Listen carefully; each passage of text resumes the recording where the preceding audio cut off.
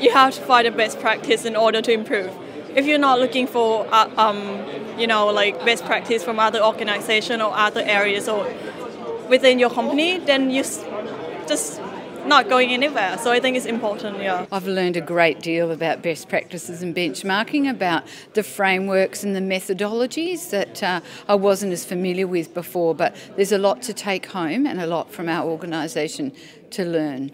I think it is essential for a good business to do it, but I think you also, when you really gain the benefit, is when you move outside your own sector into completely different industries, and that's when you really start to learn.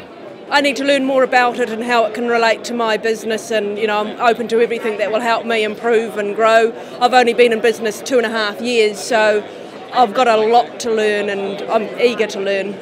Oh yeah, look, pleased, and it's so good to validate the fact that what we're doing is best practice with other people, and we're going to come back learning things from other people as well, which we'll adopt and adapt and untack.